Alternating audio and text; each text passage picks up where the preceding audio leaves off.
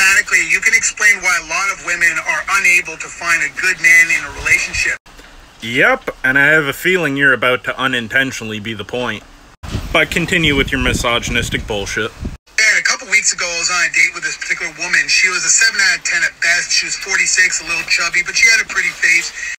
Dude, your looks are a 2 at best, and your personality's a fucking 0. The reality is that if you women want to find a guy, it is necessary that you guys drop your standards, because right now a lot of you have ridiculous standards, and you will be single and be drinking box wine and basically developing a collection of cats until you certainly develop a better mindset about the ideal kind of guy that would be a good match for you. I mean, first of all, don't threaten women with a good time. Do you really think that settling for your narcissistic gaslighting is something women aspire to? I mean, this video gives off the left lip is the clitoris vibes. So mathematically, why do women have a hard time finding good men in a relationship? Because most of them are like you. Entitled, whiny narcissists that refuse to do any introspection or personal growth.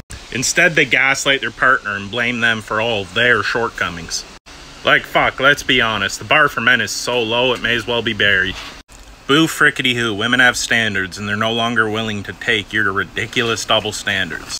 They're too loud, they're too quiet, they're too fat, they're too thin, they're not wearing enough makeup, they're wearing too much makeup.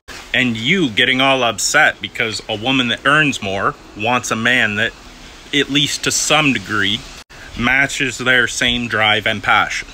You cling desperately to the stupid, arbitrary, patriarchal, oh, men are providers role, because that's all you have. And now, in this economy, you don't even have that. But a life alone with whining cats is infinitely better than a life with you.